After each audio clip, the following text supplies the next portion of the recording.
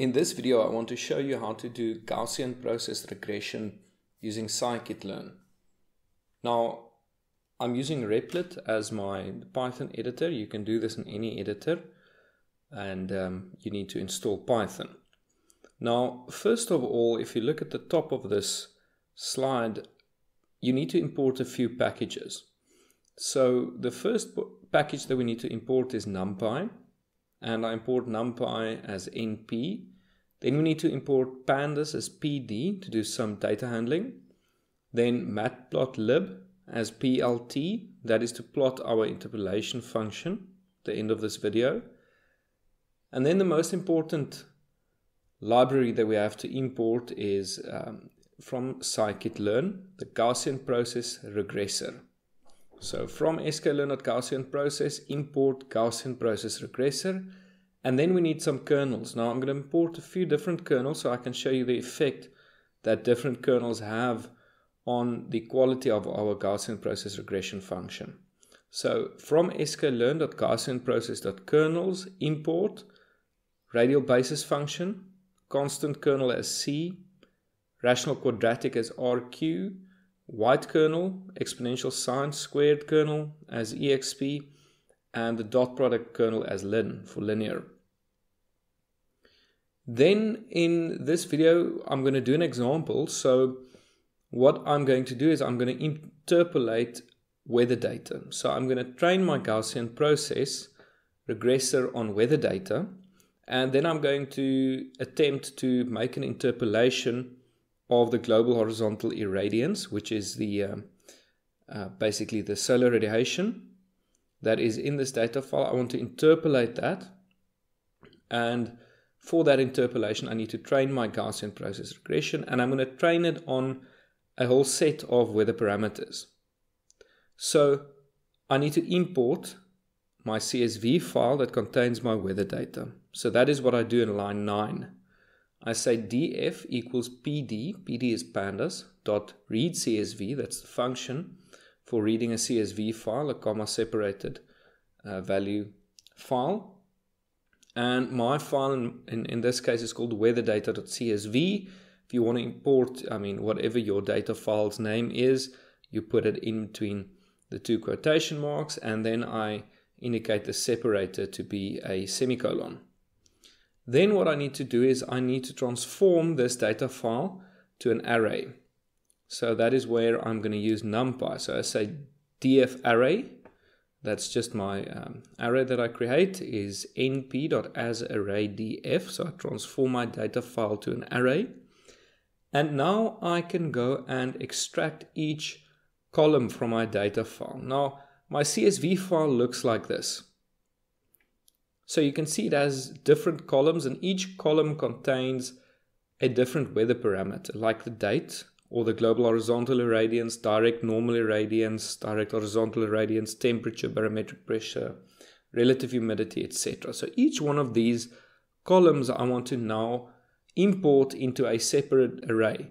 So the first one is I'm going to import date, and I'm going to say date is my array, df array, and I'm going to use all the rows from row 0 to row 177 of the first column.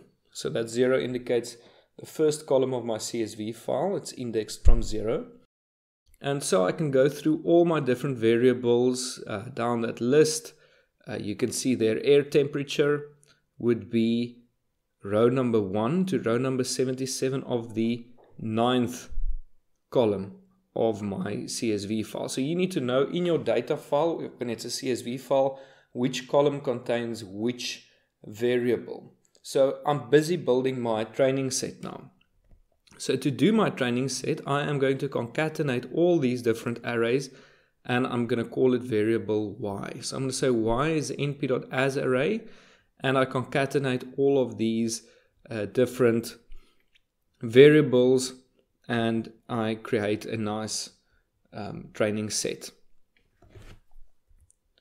What I need to do now is, because this is a time-stepped data set and I want to train my output for different time-step inputs, I need to create a time step array. So this is capital X.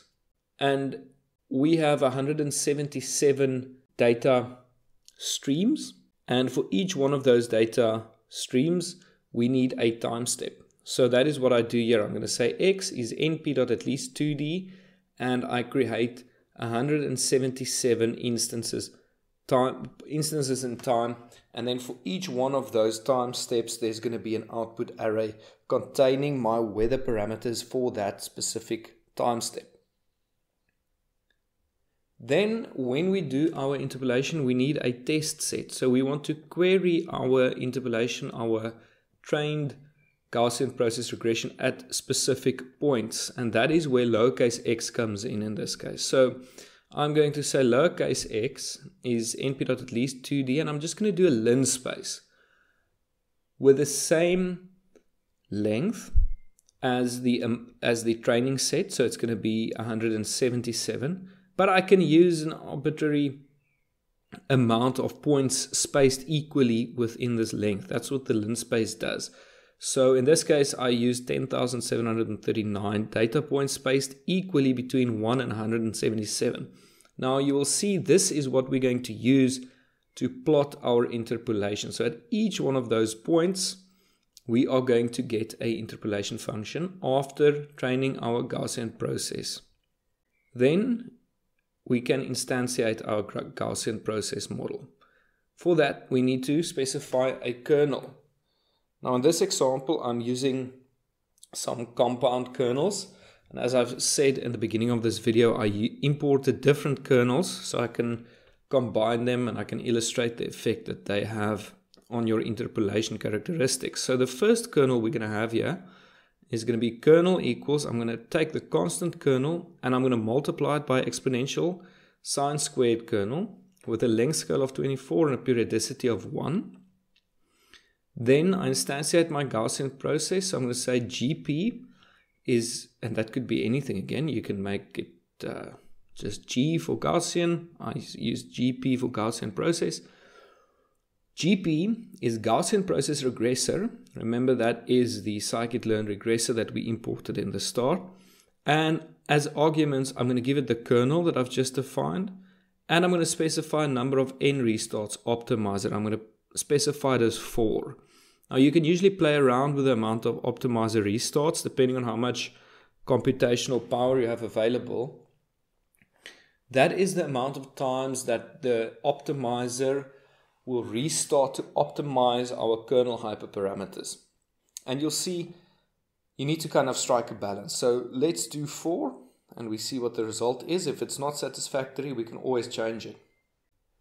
So I've set up my Gaussian process, and now I can say Gaussian process.fit.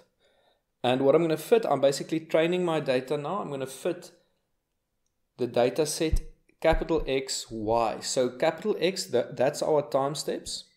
And Y, that is the output. At each time step, I've got a certain array of weather parameters. And my Gaussian process needs to learn what are the correlations between these different variables, and that is what the Gaussian process regressor does in the background using your kernel. If you want to know more about how that is done, I have a course on Udemy. I'll post a link in the description, and you can get more of the insight of how the Gaussian process regressor algorithm operates in the background. But that's not the point now, so we go gp.fit x and y, and that is why x and y need to be the same length. And now I've trained my Gaussian process. What you now do is now you can predict.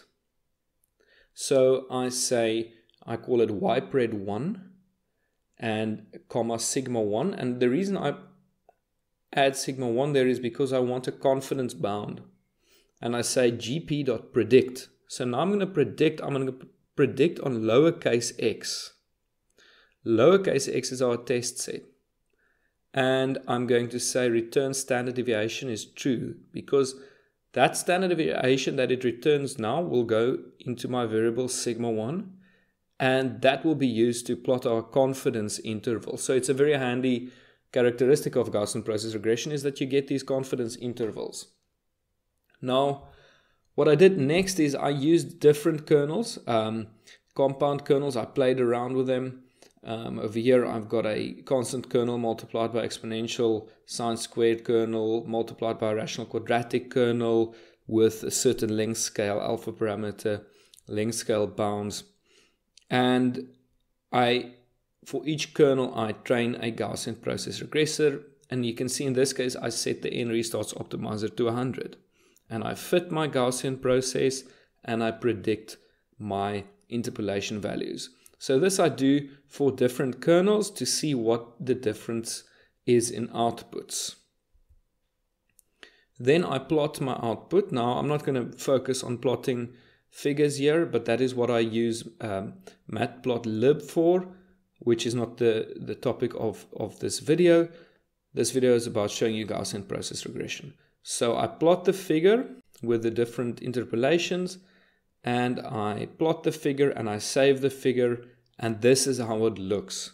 So you can see I've got 4 kernels from top to bottom, 4 different kernels that give me different interpolation characteristics.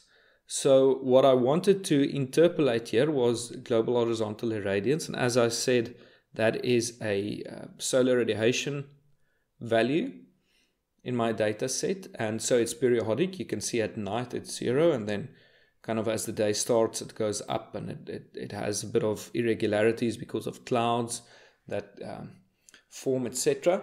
But the red dots, those are our observations, so that is data that we have measured.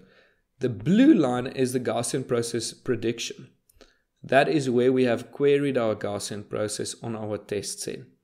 And importantly, the shaded area is our 95% confidence interval. That gives us a very nice measure of how confident this model is about predicting the behavior of the data. Now, what I haven't done here is I did not predict the behavior of the global horizontal irradiance into the future. I just interpolated it. That is also possible. And this you can call a multi-in single out Gaussian process regression, because I've trained it on arrays of different variables, and I got a single prediction out, or a single interpolation with global horizontal irradiance. And that's very handy. The more relevant data you get, you give the Gaussian process. And if I say relevant data, I mean it needs to be weather data from the same site. In this case, generally the better the prediction and interpolation for your output variable can become. Of course, the larger your training set is, the more computational power you will need to train your Gaussian process regression. So that is it. I hope you've learned something in this video. Be sure to check out the link in the description if you want to learn more about Gaussian process regression and its advantages and how it operates in the background.